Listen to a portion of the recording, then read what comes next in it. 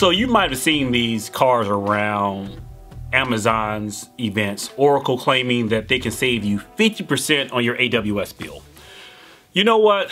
I don't want to disparage the Oracle cloud infrastructure solution because it's a decent solution. They have things that I'm really interested in. One, the ability to handle the enterprise change management motions. So they'll take applications that AWS might have a little bit trouble supporting, i.e. Oracle RAC, from a cost perspective.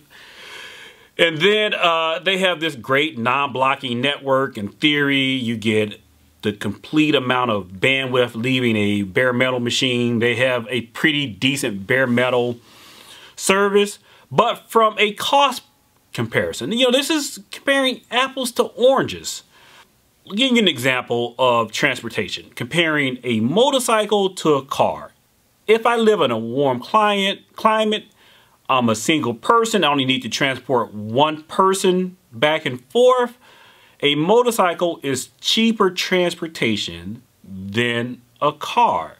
However, if I'm a family of 4 and I need to go multiple places, it's rainy, cold climate, then a motorcycle, doesn't matter how much money you'll save for transporting one person, it doesn't fit my needs.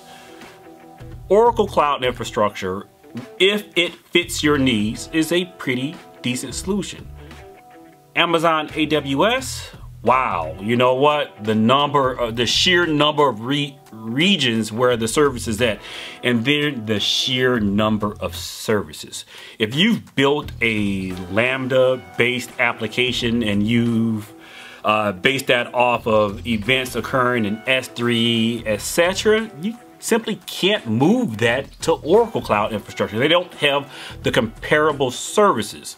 So while yes, from a virtual machine to virtual machine instance, AWS may be cheaper. Oracle Cloud may be cheaper than AWS, but from a just pure capability, being able to do what I need to get done, Oracle Cloud just may not be a solution for you. But I encourage you to go over to Oracle Cloud to check them out. They're not sponsoring it. I like the solution for what it is, but I'm not about to abandon or advise customers to start abandoning AWS in lieu of it for saving 50% in certain use cases.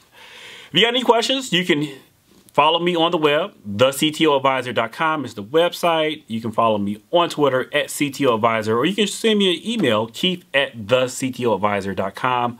Talk to you next CTO Dose.